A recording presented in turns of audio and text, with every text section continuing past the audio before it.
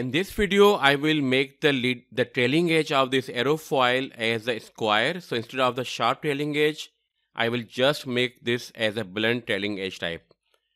And for that, I don't have any hard and fast rule where it should be done, which location should be there. I will just make this arrangement based on my visual inspection, so that I can get the nice blunt trailing edge or the square trailing edge. So I guess this location would be enough. And so create a line, and the line should be vertical one, simple. So create a line which should be crossing the aerofoil, and after that you have to click on the trim entities and trim these quantities. And before we go, because we made just one mistake here, so we have to edit the sketch first, and then we have to go to create the line. So in after that we will be able to trim the entities from the geometry. Okay, now just go to trim entities and trim the geometry first. This one, these are aerofoil parts, and then the lines, which are extra parts here.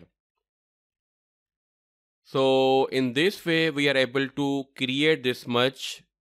And definitely this will shorten the length. But the thing is that if I go to this PPT file, and I want to show you the actual geometry of this turbine.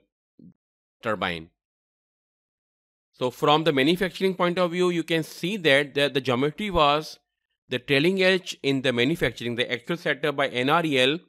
They have also the blunt trailing edge, not the sharp trailing edge. So you are not going to do anything wrong here.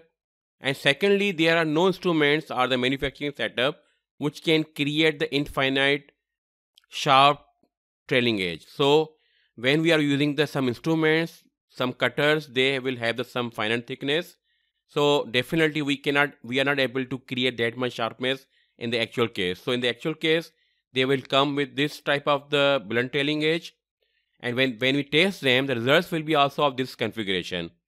So whenever you make the model in this way, basically we're not making any mistake here, or there's nothing wrong here. So just keep in mind, this is not going to make any difference.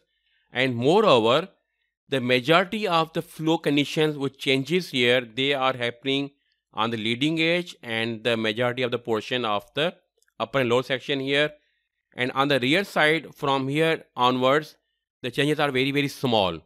So even if you think about from this perspective, you will see that the changes are not major, and this will not affect the flow at any cost.